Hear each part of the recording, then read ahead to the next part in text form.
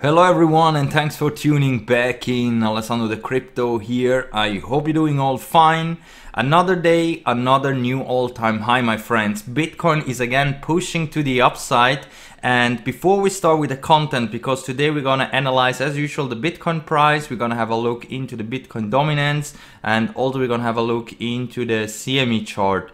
And before we start with that, my friends, congratulations to everyone that longed this breakout, because yesterday we were pointing out that we were about to break out from this bearish pattern here, this rising wedge. And since Bitcoin is still in an uptrend and we're still closing bullish above all the moving averages in the daily and also in the lower time frames, we are still shifted to the upside, and we will still see continuation to the upside as long as we are closing 4-hour candles above important moving averages and of course above important supports level.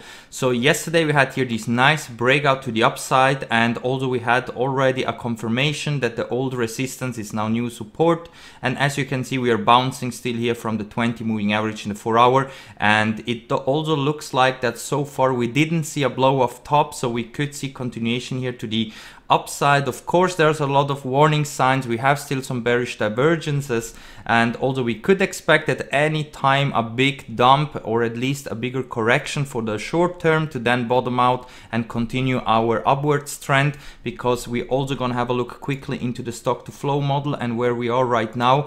So we are still on track with our way towards 100k, and as long as we're not seeing a bearish close below an important moving average or support, we should expect the price to go higher and higher. So if you still need to open up a long position, if you didn't enter yet a long position, then wait for a possible 9 or 20 moving average retest here in the 4-hour time frame. We already tested it, but it is very likely that we're gonna go again down here towards 32,000, maybe even down towards 30,500 to test these moving averages again, and then continue to go to the upside. It is very likely, but be still aware, my friends, that if we are starting to close 4-hour candles below these two important supports now, we could be in a bigger correction, at least towards the 200 moving average down here, $22,500. So even though the lower time frames are looking very bullish and we should here expect continuation to the upside, be aware that a correction can happen at any time soon, since we never had a massive correction, a massive dump, and everyone is sitting in profits right now. Doesn't matter where you bought in right now, everyone is in profits. And now, since we are in the 4-hour time frame, if we have a look into the CME chart, you can see that the CME stopped trading here at $29,200. So tomorrow on Monday, as soon as the CMEs are starting to trade again, we're gonna see here a massive new CME gap above of us, because if we're starting at those price levels that we are right now here, the CMEs, we're gonna have a huge gap of around $5,000, and this is really insane, my friends. I know that some of you don't think that we will ever come down again to fill all these gaps that we have, even down here towards $17,000. But if you are here in the crypto space since the CMEs are trading, so since the end of 2017, you would have known by now that those CME gaps very likely get filled sooner or later. So at any point of time we could come down to close these CME gaps that we now created below of us, then create a bottom, and then continue our way towards 100k and higher during our massive bull run in which we are in right now. Because if we go over into the stock to flow model, you can clearly see that currently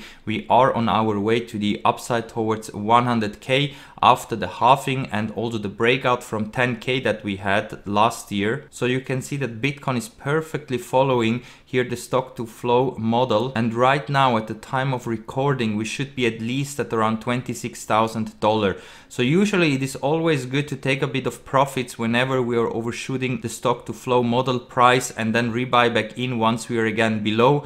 But in this phase here, until we're gonna reach the final target of 100k, I think it is too risky and too early to start to already now take huge profits out. Maybe a little bit just to be ready to buy in the dip dip if we're gonna see a correction towards 26,000, maybe even below. But otherwise, during this phase, you just have to try to accumulate as much Bitcoin as possible and only start to take some profits out once we're gonna overshoot the stock to flow model price here at 100k. So even if we reach here 100k, that doesn't mean that we're gonna top out here, but at least until we're gonna reach here the stock to flow price model, you should be accumulating and start to think about to take some profits out at least a little bit once we are overshooting here the stock to flow model price, so you can rebuy back in later cheaper if we're coming down again, similar like we also had in the past. But right now, at the time of recording, we are right at this stage here where you should try to accumulate as much Bitcoins as possible.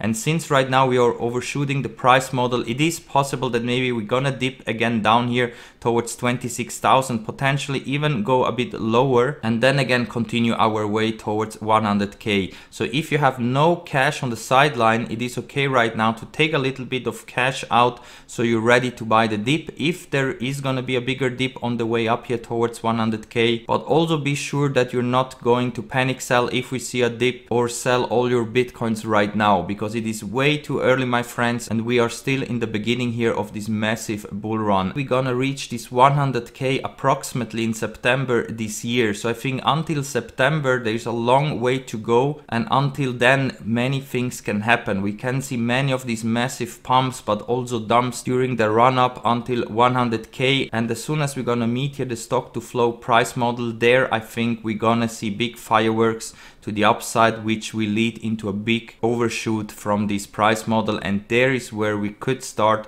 to take some profits out, just in case that if we're gonna see another big crash like we also had in 2018, that you can buy more Bitcoin at a cheaper price. And now let's go back to the Bitstamp chart and open up the daily time frame. So here you can see again that we are going completely parabolic, and slowly this is looking like a hockey stick pattern where we're seeing here just a huge stick to the upside. So I think the blow off top still have to come. This was not the top in my opinion, and most likely the final move will be quite huge, because since we're breaking now this 30k resistance and we're still consolidating above, I think it is very likely that we could see here a big push towards $46,000, because this is also the next fib extension based on the last all-time high and the last bottom at 3k that we had. So only because of this I think we could see a potential blow off top incoming pretty soon here, and then a potential correction towards those important moving averages, especially here the 9 daily here at 30k and the 20 daily moving average at $26,000.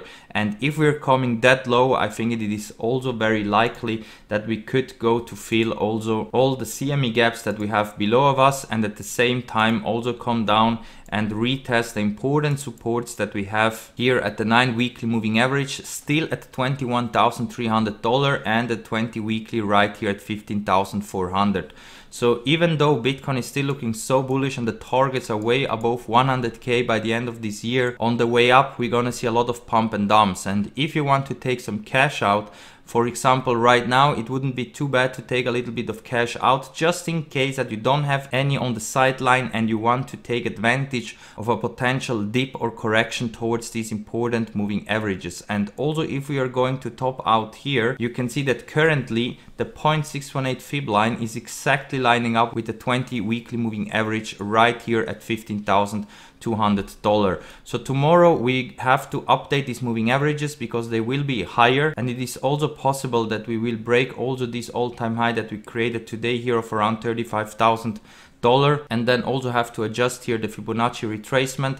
But basically you can see here the targets if we're gonna see a massive correction, where we're gonna go, and this is where you have to try to accumulate as much Bitcoin as possible, and also scale in some nice long positions over on Bybit and Fimex, because like this you can do really life-changing money here for the next big run that will come towards 100k and higher. So what we are seeing right now, in my opinion, of course, is still very bullish, and we will see also continuation continuation here in the next couple of hours, but let's wait and see what will happen this coming week when also the traditional markets are going to open again. If the stock markets just continue to pump, then I think also Bitcoin will go higher without any kind of correction. But if we're seeing somehow of a correction in the stock market, maybe a bigger dip in the S&P 500, then maybe Bitcoin could also follow and we're gonna see this correction. But as long as the stock market is pumping and as long as we're not closing at least a daily candle below the 9 daily moving average, currently right here at $29,000,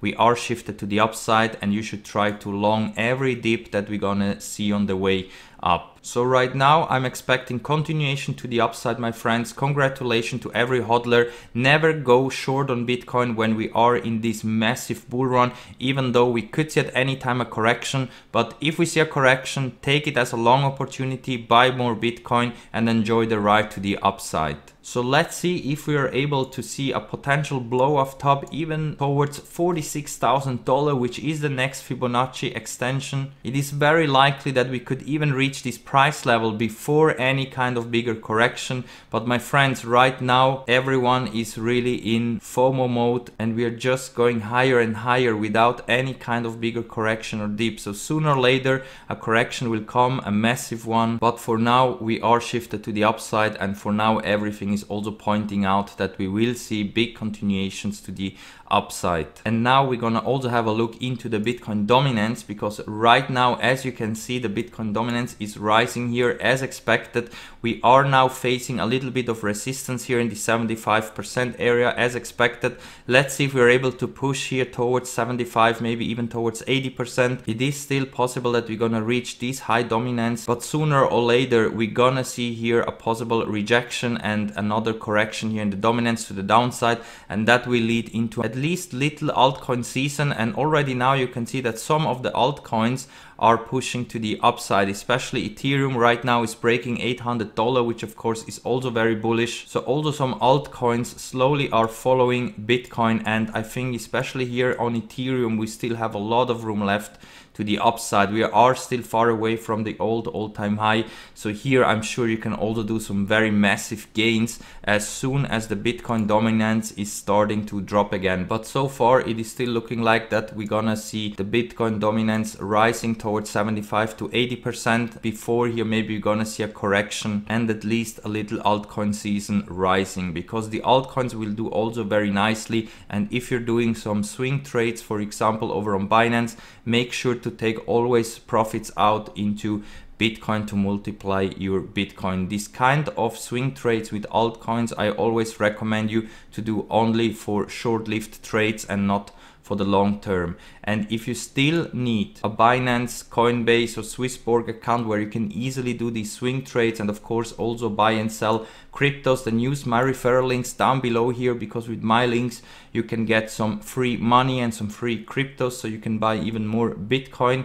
And of course, if you still need a Bybit or Phemex account where you can trade Bitcoin, Ethereum and so on with leverage, then also use my links down below here, because you support the channel and also you will get some extra bonus, so you can do also some free trades with that money. So with that said, guys, I'm gonna wrap it up for now. Thank you again very much for your support. I would very much appreciate if you can hit that like button and also subscribe to the channel. I do daily TA videos, and also feel free to join me over on Twitch and Discord. All the links are down below here. We have a very great crypto community over on Discord. So let's see what will happen once tomorrow the traditional markets are going to open again. But one thing is for sure, Bitcoin is in a huge bull run and we are still at the beginning, my friends. So enjoy the ride and make sure that you're subscribed here in the channel so we can fly together to the moon. Thank you very much for watching, and we're gonna see us all in the next one.